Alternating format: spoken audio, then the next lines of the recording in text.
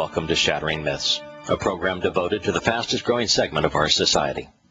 To those of you who, like me, know that there is something troubling, even destructive, about religion and politics, media reporting, military invasions, and economic schemes. We realize that these institutions are part of the problem. They're not the solution. So instead of merely presenting the news, our mission will be to understand what is causing the tragedies that are besieging our planet, while predicting how these events will influence our world if we don't stand up to them. And that is why in our second hour we're going to engage God on His terms, through evidence and reason, since His guidance regarding His covenant provides hope, the only reliable response to an exceedingly troubled world. Words, wisely wielded, provide the answer for everything that ails us, from economic ruin to terrorism, from religious myths to political hypocrisy. Our phone number over the next 2 hours, if you'd like to participate in this discussion, is 877-300-7645. In a moment, we're going to return to the testimony of the congressman who introduced the Patriot Act, talking about its failings. But before we do, the news was so bleak out of Egypt yesterday.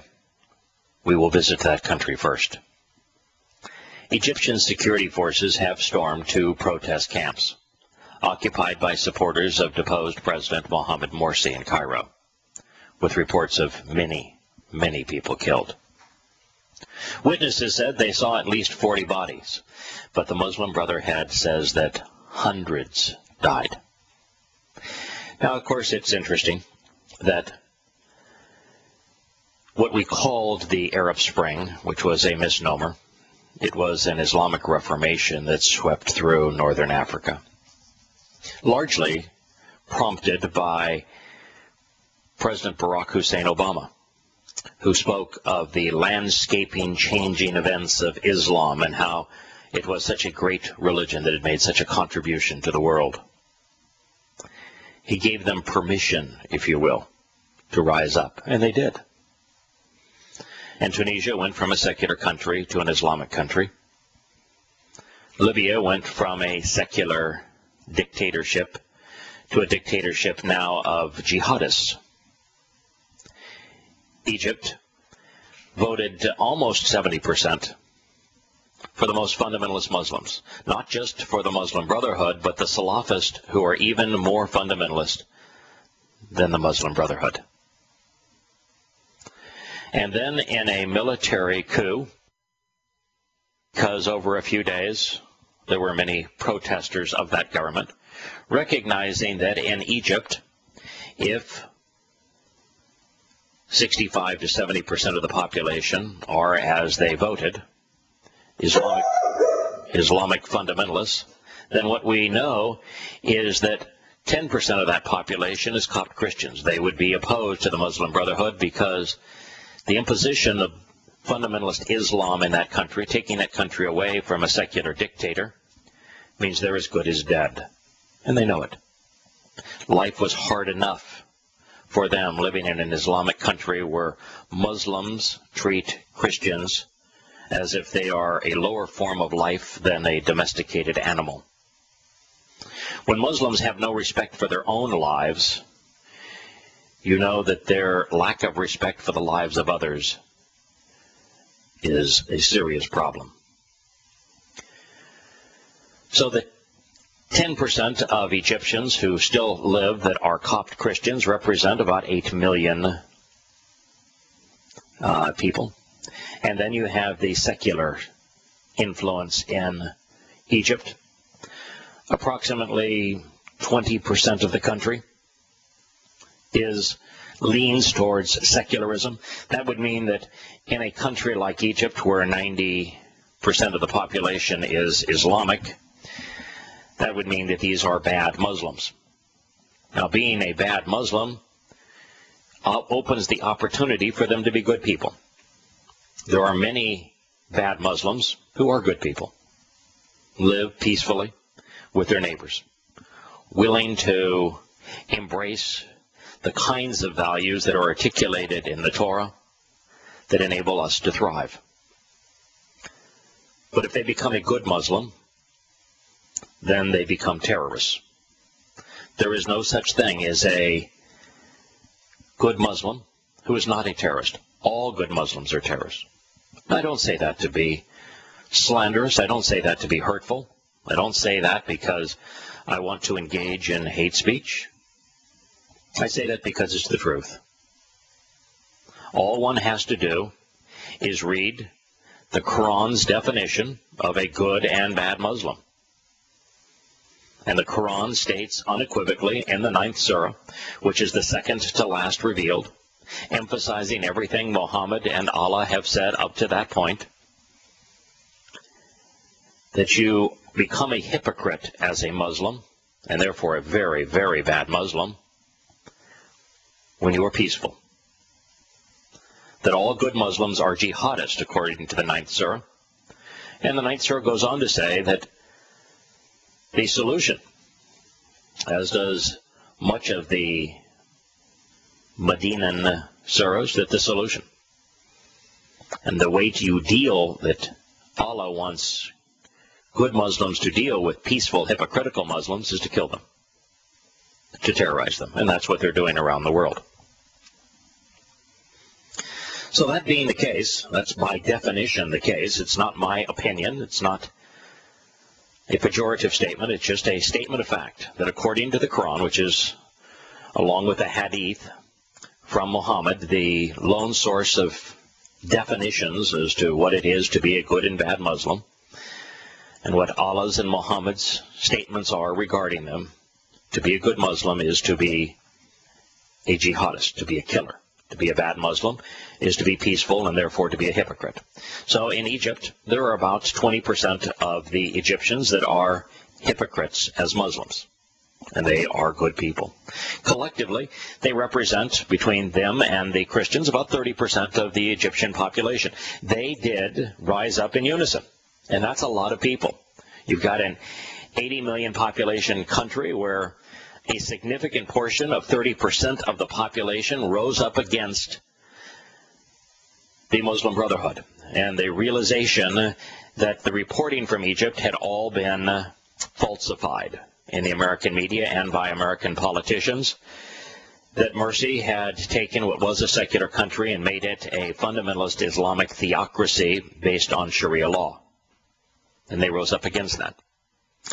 And it is interesting that the military that Morsi had sequestered under his control sided with those 30% of the people, not with the 70% that voted for the Muslim Brotherhood and the Salafist Muslims. Even though the new head of the Egyptian army was a fundamentalist Muslim himself. And we applauded it, saying, oh, that's an extension of democracy, because millions of people stood up to the Muslim Brotherhood, which was taking the country to back to theocracy, to Sharia. But they represented 30% of the people. We want them to vote again, but if they vote again, 70% of the people are going to vote for the most fundamentalist Muslims. There is no way for 30% of the people, who are the decent people in that country, to successfully elect a leader. This mess is unresolvable. There is no solution. Egypt will either live under the tyranny of a military dictatorship, as it has for so many years, or it will become an Islamic theocracy. Both are bad. The former is better than the latter. We ought not, as a nation, side with any form of evil. An Islamic military dictatorship is a bad option. But the alternative is far worse. It's like what we didn't figure out in Iraq when we invaded. Saddam Hussein was a bad guy. Dictatorships are bad things. But if you give the Muslims living in these countries a vote, they will vote as their imam tells them to, because their imam will tell them that if they don't vote this way, Allah will burn their britches in hell. And so they vote for the most fundamentalist Islamic candidates. And that's what we did in Iraq. We simply took Iraq away from a secular dictator and gave it to the Shiite clerics in Tehran. It was suicidal what we did. Egypt, the same alternative exists. That's just the reality. We can't fix it. So long as Islam is the driving force in these countries, their problems cannot be resolved. The same situation exists in Syria, where you have two evil forces opposing one another. Assad is one of the most ruthless dictators in the world. Those who oppose him are far more ruthless than he is. We ought not be there. Now, returning to Egypt, armored bulldozers moved deep into the main camp of Morsi supporters. Now, why would you send in bulldozers if it was not only to destroy the 10th camp setups of those who had come to protest, but also to bury the bodies? Officials say that another protest camp in Nahda Square was also cleared, and not with tear gas, cleared with bulldozers. Graphic accounts of bloodshed emerged from the protest camps as reporters described wounded protesters being treated next to the dead in makeshift hospitals. The 17-year-old daughter of a leading Muslim Brotherhood figure, Mohammed Beltagay, was among the dead. Asma Beltagay was shot in the back and in the chest, her brother said. A cameraman working for Sky News, Mark Dean, has also been killed in the violence. There were reports throughout Egypt of unrest. At least 5 people had been killed in the province of Suez, according to the health ministry. Witnesses, Morsi supporters attempted to storm government buildings there. Clashes have also been reported in the northern provinces of Alexandria. And the reason that they occur there, if you recall, there the Muslim Brotherhood did not carry the vote. In those communities, it was the Salafist party, far more fundamentalist even than the Muslim Brotherhood, that reigned supreme. Hundreds are said to have gathered outside the governor's office in Aswan, in the south. Morsi supporters blockaded roads in Alexandria. And of course, these fundamentalist Muslims have attacked and burned 3 churches throughout Egypt. Back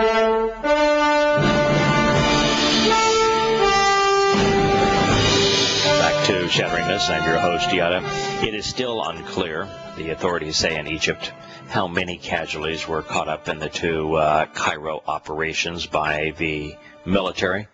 Figures differ widely and have been impossible to verify independently, because if you are a member of the Western media, you're as good as dead. 1 man has died, and who knows how many others will have perished with him.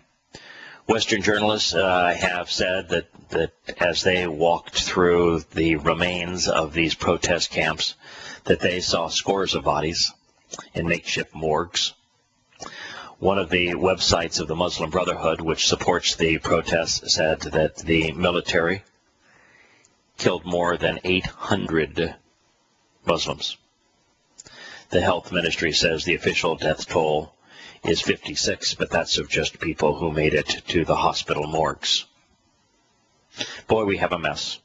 And again, the thing that I want to emphasize here is that there is no resolution to this mess. There's no resolution to the mess in Iraq that has now erupted back into a civil war. There's no resolution to the mess in Afghanistan, which will be worse than we found it once we leave. And it's worse than it was when we invaded, even now. There is no resolution for what happened in Tunisia, what happened in Libya, where we were a contributing factor. These problems cannot be resolved. In Syria, there is no hope for victory. There is no good side. There isn't even a side representing evil that you could embrace without it being suicidal. We just need to back away. The smartest thing that the United States can do in the Islamic world is twofold, neither of one which we're capable of doing. The first of those is to realize that there's only one oasis of civility throughout the entire Islamic world. And that's that little island of 0.2% of the region called Israel. We ought to be resolutely supportive of Israel, or at least, if not that, leave them alone. We ought not be doing the Neville Chamberlain mistake all over again and compelling Israel to give up its high ground, just as Neville Chamberlain forced Czechoslovakia to give the high ground of their country up to the Nazis. It became the catalyst of the last World War. If America succeeds in forcing the capitulation in Israel, Europe also sponsoring the same thing, all of the Muslims demanding the same thing, then the world will be engaged in world war. But this time, the death toll will not be 55 million, not even close. This time the death toll will be in the billions, because that world war will erupt into a nuclear exchange. That's our future. We cannot stop that future, but as Americans, we can at least stand up and tell our government to stop trying to compel Israel to give a mythical people a mythical land. There is no such thing as a Palestinian people. There is no such thing as a country called Palestine. There never has been, there never will be. We ought to stop rewarding terrorists. The PLO is still the driving force amongst the Arab Muslims in the West Bank and Gaza. The only rival to the PLO is Hamas. They are fundamentalist Islamic terrorist organizations. We ought not reward them with our money, with our weapons, or by strong-arming Israel, forcing them to capitulate to these terrorists. That's the first thing we ought to do. The second thing is, even though America seems only able to export destruction, we ought to cease selling weapons and giving weapons away to Islamic countries. We ought not provide billions of dollars worth of weapons free to Pakistan or to Egypt. And we ought not sell weapons to Saudi Arabia, to Kuwait, to Qatar, to any of these countries, because those weapons will be fired at Israel. And when they are, we will anger the creator of the universe, causing the creator of the universe to despise the nation that provided the instruments that harmed his children. It is something to think about. We'll return to Shattering Myths after the commercial break.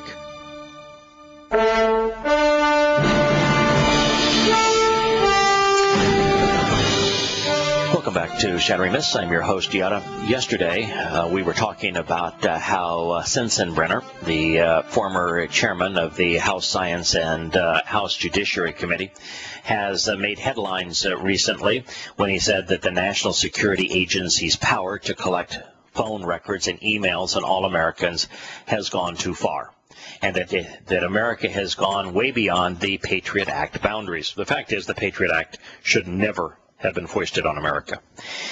What we did is we responded to the Islamic terrorist attacks of 9/11 by mislabeling the enemy and then by imposing terror on the American people. Yes, we punished the American people for the acts of Islam and did not hold Islam accountable. That's what our government did. That's why my encouragement to all who know that there's something troubling about both political parties who have stopped voting, it's most of you, who know there's something really wrong with your religion and have stopped going. Stop endorsing them and paying them. That we just stop being patriotic.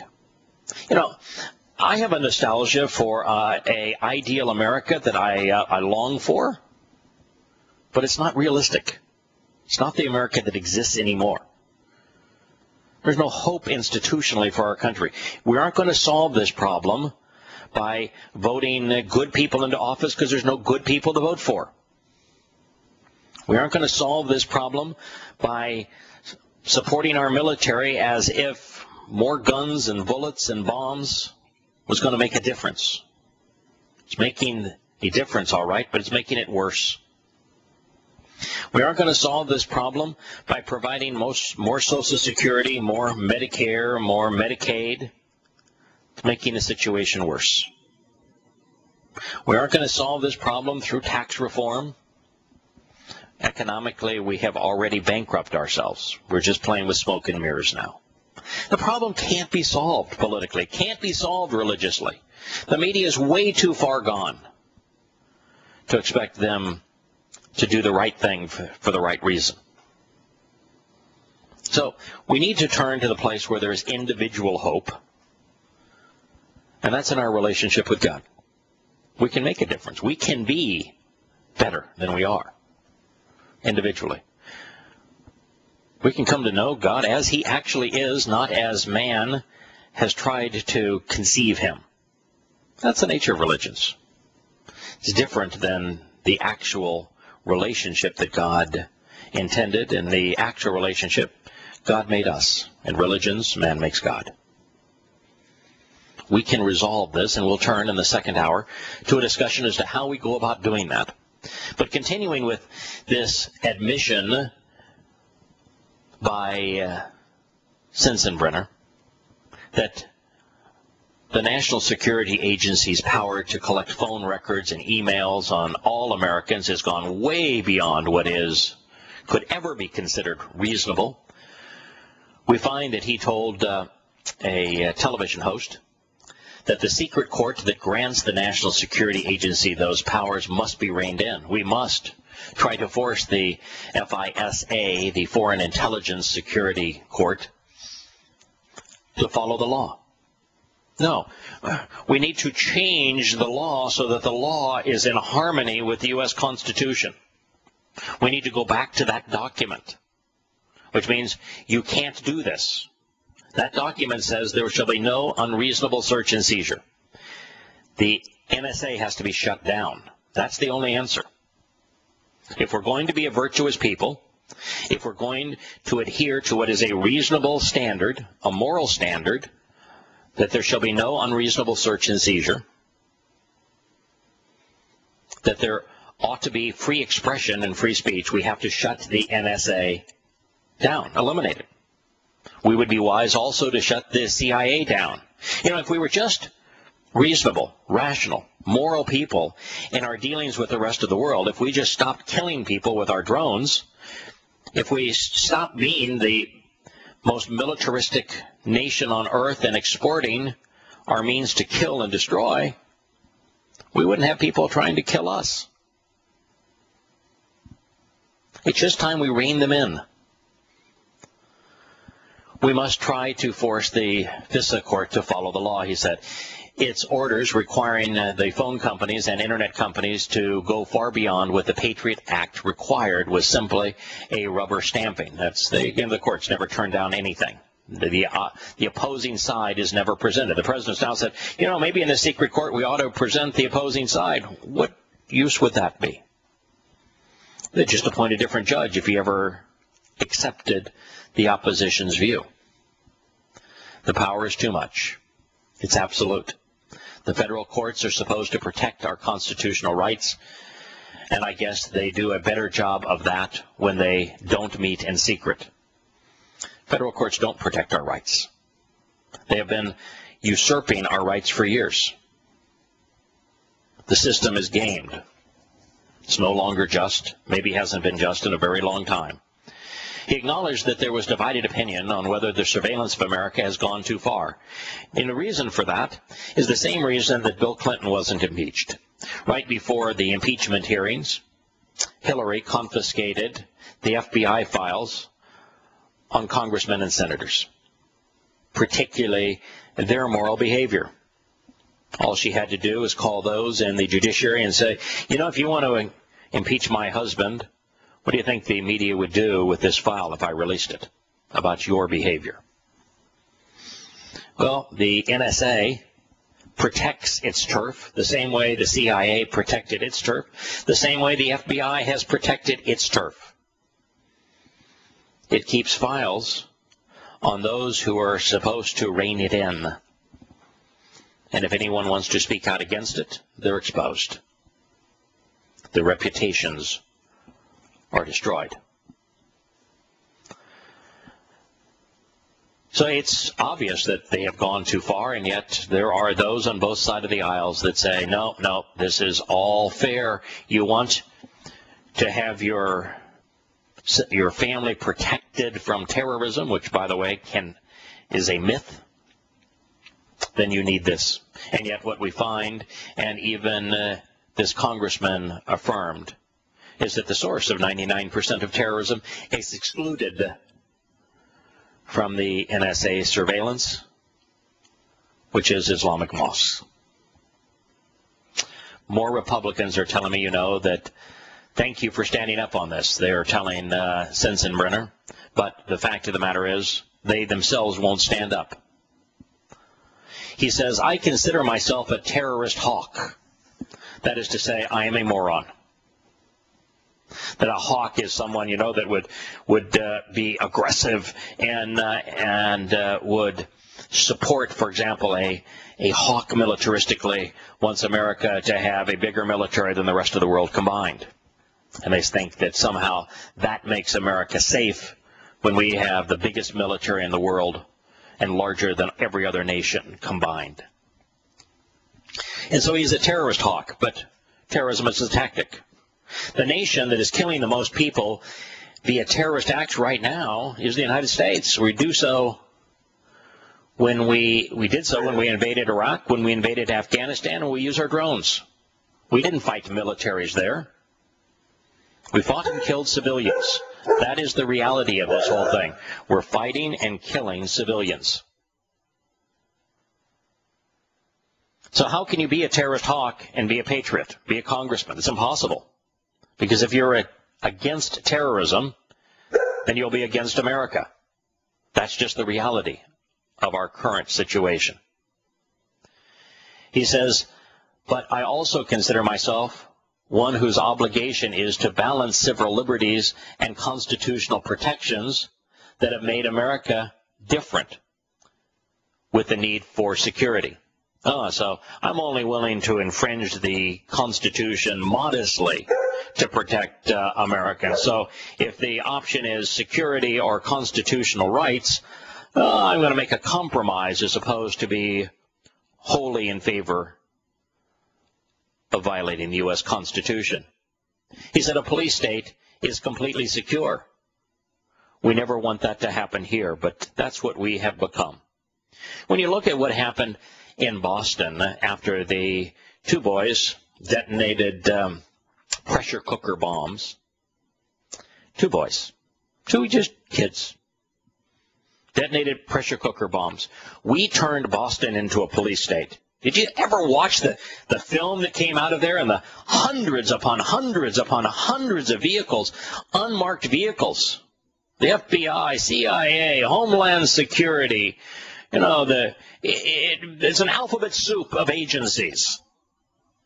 So many different policing agencies and paramilitary agencies and National Guard agencies and actual military units that descended on that community. We turned into a police state. And if we can do it there to react to two boys with pressure cookers, we can do it everywhere. That's what we have become. We're also a prison state. We imprison more of our own population than any country on earth. It's not even close. And now we have a gamed judicial system. We have a country that is spying on its own people. And for good reason. When you act this badly, your own people are likely to distrust you. Sensenbrenner, congressman, said that he hopes that the United States will be able to apprehend Edward Snowden. But in his next interview on Laura Ingraham, this was a television interview, that was a radio interview, he says, if it hadn't been for Edward Snowden, we wouldn't know about this secret court. We wouldn't know about the NSA's infringement into our rights. But yet now he wants him apprehended.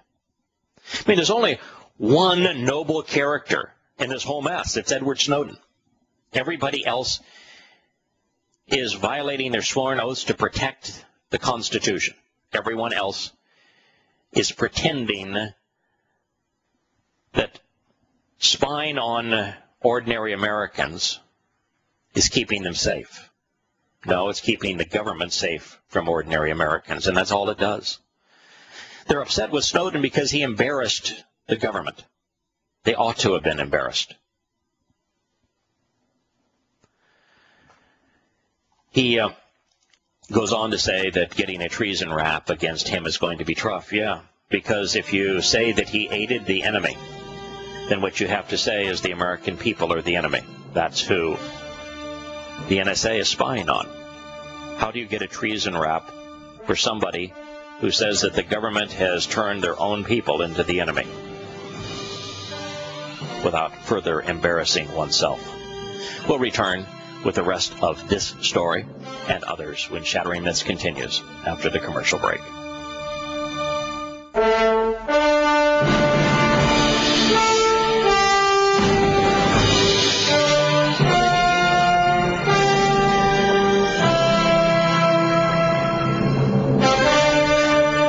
Welcome back to Shattering Myths. I'm your host, Yahowah, as we look at the reporting regarding Islamic places of worship being excluded from NSA surveillance, and thus the source for 99% of terrorism no longer being targeted. The Washington Times decided that they would carry the story that I have shared with you from Investors Business Daily, and they reported that that its remarks were scathing for the Obama administration, after claiming that despite the NSA's sweeping PRISM program, mosques have been off limits by FBI surveillance since October 2011. That's right, the government's sweeping surveillance of our most private communications excludes the jihad factories, where terrorists are radicalized, the editorial reads. Well, the fact is they're not radicalized. Fundamentalist Muslims are encouraged to follow Muhammad's example. Muhammad was a terrorist.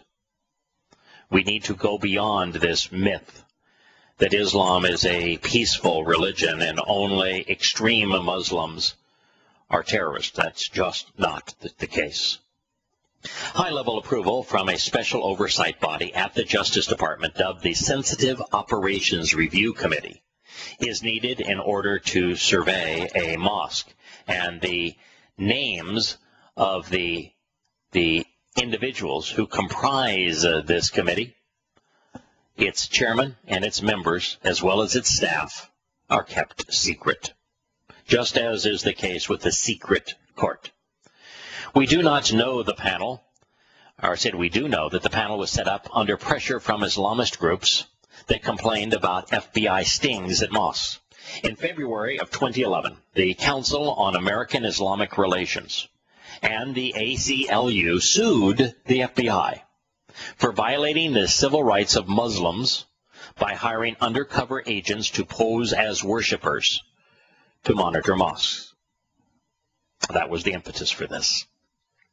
Before mosques were excluded from otherwise domestic spy nets the administration has cast, the FBI launched dozens of sting operations against homegrown jihadists inside mosques and disrupted dozens of plots inside the country. If only they were allowed to continue, perhaps many other victims of, or most of the victims, if not all of the victims of the marathon bombing would not have lost lives and limbs. The FBI never canvassed the Boston mosques until days after the April 15th attacks, and it did not check out the, as they call it, radical Boston mosque, where the Muslim Brothers worshipped. One of the Muslim bombers made extremist outbursts during worship, but that mosque wasn't monitored. Red flags didn't go off inside the FBI about this increasing radicalization before the attacks. Even when a reporter gets it, even when a reporter says, we have a problem, they don't get it. It's just like the Republicans trying to hold Barack Obama accountable for lying about the cause of the Benghazi attacks, and the best they can do is to say it was a terrorist attack, it wasn't a spontaneous reaction to a movie. They can't go the next step, which you need to go if you have any hope of resolution. Resolution to our problems only comes when we wield words wisely, when we actually investigate the truth, when we're not afraid to make conclusions, when we're not afraid of exercising good judgment. If we continue to deceive ourselves, this idea that radicalization is the problem in Islam, if we continue to deceive ourselves and think of jihadists as a fringe of Muslims, then we have no hope of resolving the problem. We need more Americans to study the Quran and Hadith. Read it. Put it in chronological order. Set it in the context of Muhammad's life. Compare the Hadith and the Quran so that you know what Muhammad did, what he said. Come to understand what it would require for a Muslim to do as Allah orders in the Quran, to follow his and his messengers' orders. That would be Muhammad's orders, which are only presented in the Hadith, and to follow Muhammad's example. Come to understand that the Hadith and Quran present Muhammad as a terrorist, as a ruthless murderer, as a pedophile, as incestuous, as a rapist, as a slave trader, as a kidnapper, as an avowed liar. Come to understand who Muhammad was, what Muslims are asked to follow, so that you understand that the terrorists have not corrupted their religion has corrupted them.